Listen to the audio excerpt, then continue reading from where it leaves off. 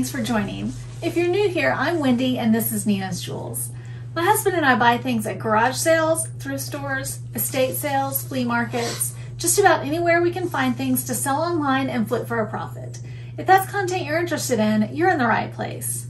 Today's video is going to be a haul video showing everything I purchased at an estate sale today that was 50% off. I took my camera to the estate sale, but unfortunately when I got there, I discovered that my SD card was full and I wasn't able to record.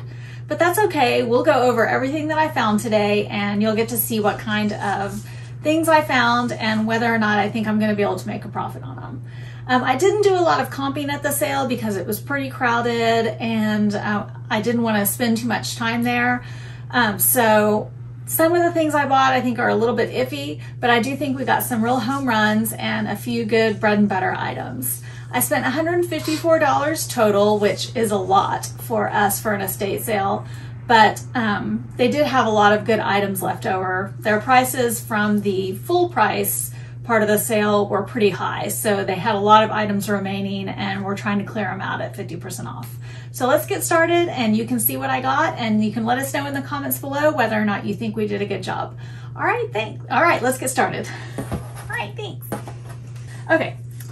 All right, the first thing I got, and I'm not sure about this one. I'm not sure what this is going to be worth it or not. I did not go because I'm not feeling well, so I am seeing all of this for the first time as well. Haven't seen this for the first time.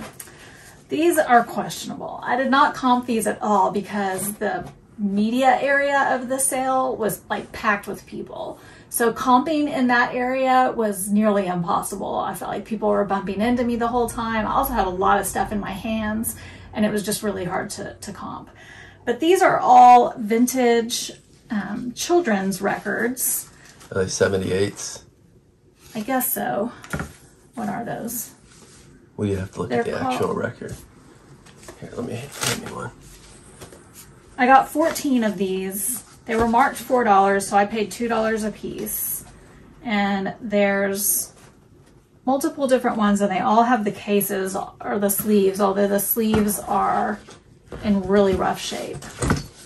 And it was really dark in there, so I wasn't really able to see the condition of the records very well. But we can test them all out.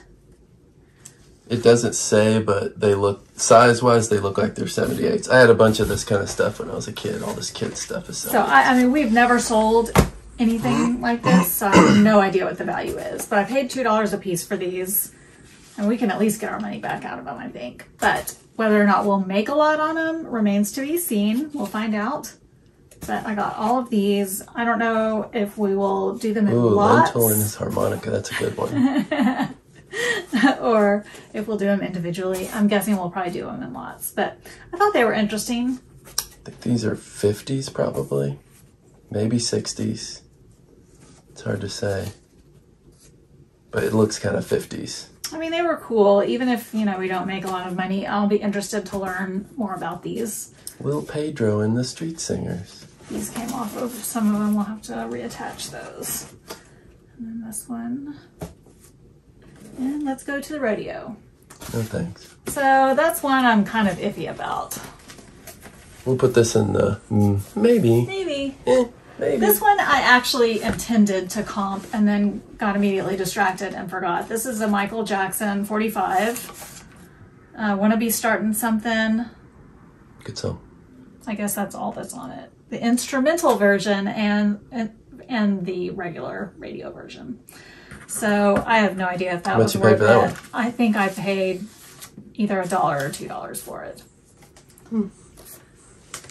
I don't know if that was worth it or not. This was, I did not comp it, but I do think this will end up being worth it. This I paid $2.50 for, and it is a happy birthday record party set. And it's unused, although it has a little tear up here. And it has a record in it that has a bunch of birthday songs on it. This record does seem to be in pretty good condition, needs some cleaning. And then it has a book that has, it's unused, all of the, here I'll move this record so I can show you more. It has not been written in or anything. It's like a, could be used as a storybook or a coloring book. I want to be really careful with it because it's very brittle. Yeah, it's very brittle. Looks like it has punch outs in the back. It does. It has punch outs on the back that are like paper cute. dolls. Yeah. And then it's got like a section in here where you can use the paper dolls, and all the punch outs are still in place, which I thought would add a lot of value to it. And this that's probably worth $250. Is from it was dated 1951. I think the other stuff is the same. I think it's all 50s stuff based on the style. I figured for $250, the fact that this didn't have any writing in it and that all the punch outs were still in place, that would definitely be worth it. Now this, I'm unsure about because I didn't go through and count the records in it, but this is supposed to have 10 records in it, 10 Sesame Street records in it. Oh, that's cool. So if it has all 10 records in it, and if they're all in good condition, this might be worth something. I think I paid $2 for this. So I think that was probably a good pickup. Yeah. And then I also got these children's records. I paid $2 a piece for these. I have no idea whether these will be worth it or not. I don't know about these, but again, but they were, you know, kind of nostalgic. They look really cool. This one was only $1.50 for some reason. The art on them is really neat. Yeah, I thought so. We could lot them all together. So we'll test those out. Now these I know are going to be worth it because we sell a lot of audiobooks, books on tape. And all of these audiobooks were only 50 cents. Okay, that's good. So, I didn't open them all. Like I said, the media section was really busy, lots of people around. So I don't know for sure that all the cassettes are in here, and we also have to test them. But for 50 cents, I was just willing to grab them all and risk it. But we sell audiobooks a lot. We do well with them, so I just grabbed them all. But I got all of these. This one is, I guess, appears to be like a kind of a mystery. Bygones. Another one. The cases are not in great shape and they need a good cleaning. But the person who owned them seemed to like a lot of mysteries. This one is another mystery. This one seems to be maybe they were rough with them. Yeah. This one seems to be a romance novel. Likely to Die. I'm going to guess that's a mystery. Likely a mystery. The Carousel appears to be another mystery. And then these are in better shape. These are old library books, probably purchased at one of those library stores. I think it was a Western. This one might also be another Western. You know, a lot of times I find these all the time at thrift stores and they are barely used or never used. These are very well used. These are very used. Oh, these came from a library, that's why. Yeah. So these were checked out by multiple people. So this one's another mystery. So I got all those for 50 cents. I've sold this item in the past. I picked this item up previously when we sold it at a thrift store and was just curious about it. It was new in the package and was really surprised at how quickly it sold and how much it sold for. And I feel like the last time we sold it for too little because we had so many offers on it. Like so many washers and so many offers. And I thought if I ever see another one of those, I'm going to pick it up again and I'm going to list it for more. And I found another one new in the package and it is this Lightkeeper Pro. So this is actually a Bolo. I know for sure because we have sold one of these before. And I don't remember last time, I think we sold it for like $25 maybe. I think so. Because it sold in like, you know, a few days. Okay, the next item I found, I just picked it up because it was vintage in the package, and these are outdoor light clips. Yeah, it had really cool vintage packaging, Christmas light clips. I don't know how much I paid for it, probably 25 cents or something. It wasn't marked. And then I found this vintage Norman Rockwell book that's in a slipcover. Slipcover, nice. I believe I paid $2 for this book, or $2.50. I comped that book and I think it sells for around $25. And this is vintage pillowcases by Fieldcrest, new in the package. I paid $5 for these. I haven't comped them, but we could probably get at least $20 for them, I'm guessing. $15 or $20 for them, maybe more. Sometimes vintage bedding and stuff goes for a lot. Okay. This book, I comped, but I couldn't find this exact version of it. I think it might be like a mystery book or something, but it's from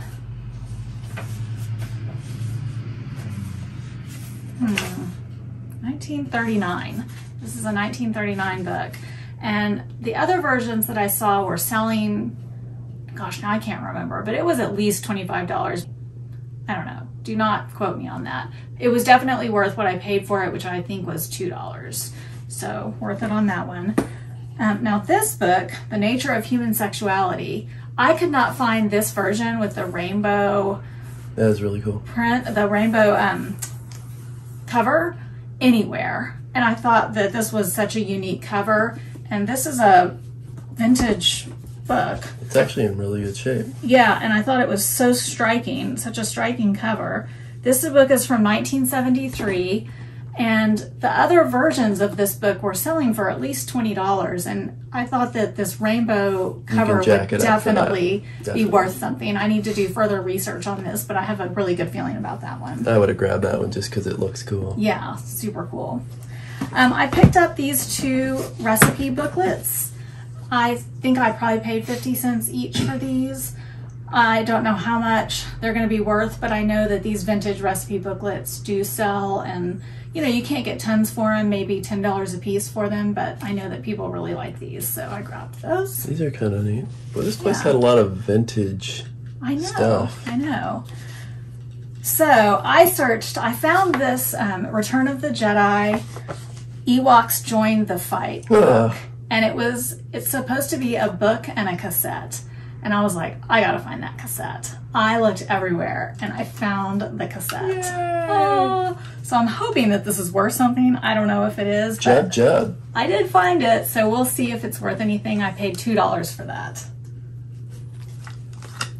Then all of these books are children's books with a record. So I got Funny Bunny, Disney, Little Red Riding Hood, and Cry Baby Duck. I think I paid $2 each for those. They're probably worth around $10 each, but it reminded me of my childhood. I couldn't pass up on those. These are in surprisingly good shape as well. I know. They had some more books, but I couldn't find the matching records. And I got this hat for $3.50. I know nothing about hats. I just grabbed it. I thought it was worth at least $3.50. Oh, this is one of those that goes on your head.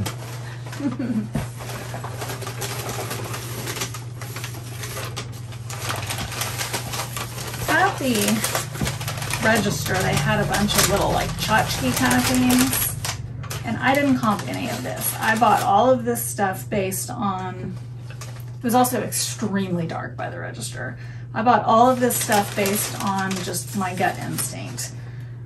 So I paid either $2 or $3 for each of these pieces. I got this wooden carved duck. I probably paid $3 for him. It's a cool duck. We tend to do well with ducks. Somebody will want People that. like ducks.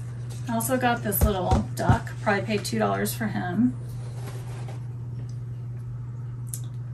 I got this little lamb. He had a marking on the bottom. It says made in Japan, and it has another marking. See if you can show the Japan's always good.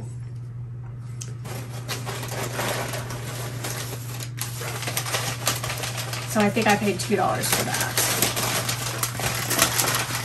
Then I got this duck. This duck has a sticker on the bottom that says WIW. I'll have to research what that is. I probably paid $3 for him. And then I got this duck, probably paid $2 for that one. This is a pewter duck. I think I paid $2 for that.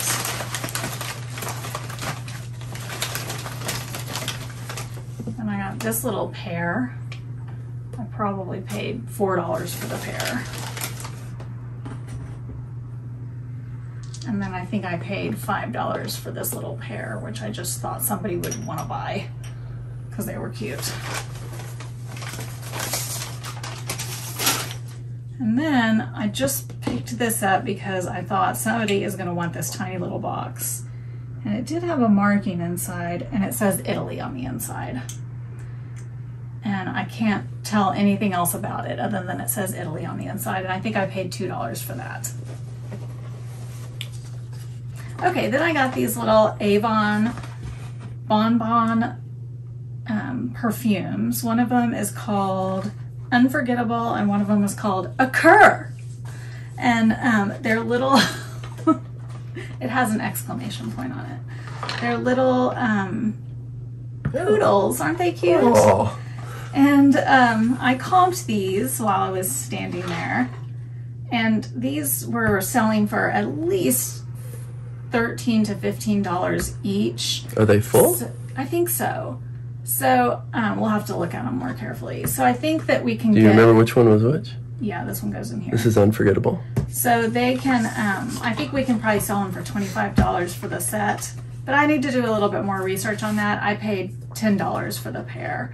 We might be able to get more for them because I was just really comping the bonbon. I wasn't comping the scent. So they might be more valuable. They might be less valuable. I don't know. These might not have been worth it, but the boxes are neat too. This one I feel like was worth it. They had a lot of Avon cologne, a lot of the Avon signature decorative boxes, and I only picked up these 3 boxes. Because I did comp a lot of them and most of them weren't worth it. I just thought these 3 might have been worth it. This one I feel like was definitely worth it. Oh my God, that is cool. This one is called Avon Small World, and it's really I cool. comped this one, and it depends on which version you have. This appears to be the Asian version. They have different, it's like, you know, children from around the world, I guess. So I need to do further research on this particular version and see how much this one was worth, but it was definitely worth at least $25. And I paid $6 for this. So, and it's still got perfume in it as well. This is not an empty bottle, so that is also helpful. So if you ever see this Avon Small World, I think some of them, depending on which bottle you have, can be very valuable. And then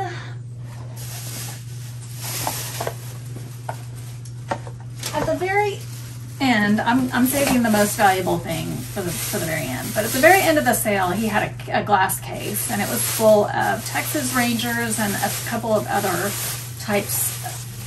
I think one other kind of pen. And so he had them all marked for $6. So he wanted $3 each for them.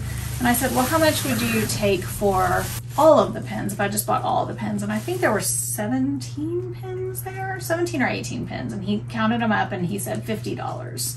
So that would have made each of the pens almost $3 a piece. Yeah, a little less than $3, like $2.70. $2.95. No, it was like $2.70 or $2.80. So I went ahead and did that. I did not comp any of these. I don't know if it's gonna be worth it or not. But I just took the risk because I didn't want to stand there and comp in front of him, and I just thought, well, you know, we can at least probably get our money back out of those. I have no idea if these pens are worth it or not. We'll give it a shot. So let me show you what we got, and if you know anything about pens, and you can let us know if we paid too much in the comments below. This is where I feel like, you know, this could be like a real home run, or it could be a real mistake. Yeah. So the one that we got that was not Rangers related, that I've already comped and I know was not worth it, was this 1984 Olympics logo pen. This one was selling online for about $10. So, you know, we won't lose money on that, but it definitely wasn't, like, you know, worth it. This is a 1999 West Champions pen. Don't know about that one. This one seems interesting. It's got a pickle or something on it. 2008 spring training. I don't know. I don't know why there's a pickle. It's a cactus. Cactus. Because the spring training is always either in Arizona or Florida. Okay. Well, yeah. I like Learn pickles, something new. though. Okay. AL West Division 2010 champion. Or at least it used to always be in American Arizona League? and Is that Florida. what it I haven't is? watched baseball in a while, so I don't know if that's still true. I think this is a Rusty Greer Hall of Fame pen, maybe. Here's another one, exactly the same. Yes, the Ranger Hall of Fame. And, oh, the same thing. This Two is of a them. World Series pen. Yes. Think any of these will be worth it? No. Okay. I think we'll either break even or we'll make a few bucks. Atlanta All-Star Game. You don't even think that Pickle one will be worth it? Maybe this one. It's cactus. And no, I don't, because it's just spring training. It's rain, and it's Rangers. I mean, I love the Rangers, Service but pen? they're not the most collectible. Had you brought home a bunch of Yankee stuff? Then yes, most No, definitely. we don't live there. I know exactly. It's another World Series. We're not gonna make a ton on these. I'll say that, but we might come out okay. First interleague. Plus, they're small. They don't take much game. space. You know, this is new. It has the whole thing, so maybe that'll be worth something. And we've sold a lot of other kinds of baseball pins, so we'll see. And this is a whole set. Oh, this is the first interleague game pin. This one might have potential. More Ranger Hall of Fame. Oates, Sundberg, Charlie Huff, Nolan Ryan. Ryan. I know everybody except for, I'm not sure who Oates is. Hall & Oates. No, definitely not Hall & Oates. And then John Wetland and Holtz. Oh, he was the announcer for years and years. Mike Holtz, I think. So, probably not worth it? I would say that's a push. Yeah, okay. Well, here's the thing I think is going to have been worth the whole sale. Is they have this Gene Autry official ranch outfit. I paid $10 for this. Oh my god, look at that. The box is in really rough shape. Oh my goodness. Now, originally this came with pants, a button-down shirt, so it's missing that. But the fact that it still has the cap gun, this is from 1950s. It has the Gene Autry holster. Oh, with two of the rubber bullets. Wood bullets, whatever they are. Here's the other one. Oh, nice. I guess that's not a cap gun. I guess that shoots rubber bullets, wooden bullets. I don't know if it shoots anything, but... And then it has the rope. So like this gun is really cool. It's got like a horse on the That is on the really grip. cool. Oh my god, here, look at the show. That is neat. I it's could not hefty, believe too. that was still sitting there. Look at That that. was just sitting there. Nobody even seemed interested in it. Yeah. And it actually, the hammer actually goes and has the little, I mean, it's a little corroded, but not bad. I'm gonna try it. Oh my goodness, it actually works. There's like dust. I'm not gonna do it again because it might break, but Yeah. it worked.